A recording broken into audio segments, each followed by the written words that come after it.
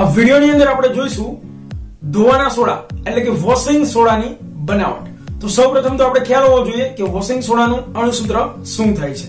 તો મિત્રો વોશિંગ સોડાનું અણુસૂત્ર થાય છે Na2CO3 10H2। તો ચલો જોઈએ વોશિંગ સોડાની બનાવટ। તો બેકિંગ સોડાને ગરમ કરવાથી સોડિયમ કાર્બોનેટ મળે છે। ફરીથી મિત્રો બેકિંગ સોડાને ગરમ કરવાથી સોડિયમ કાર્બોનેટ મળે છે।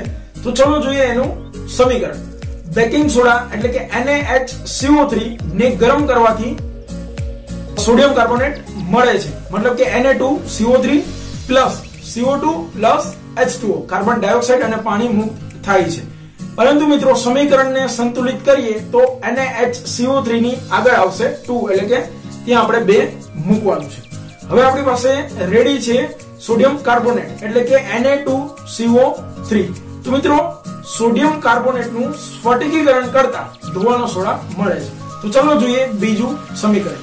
Na2CO3 પ્લસ 10H2O સ્ફટિકીકરણ કરવાનું છે પ્લસ 10H2O બનશે Na2CO3 10H2। મિત્રો ફરીથી આખી પ્રક્રિયા જોઈ લઈએ।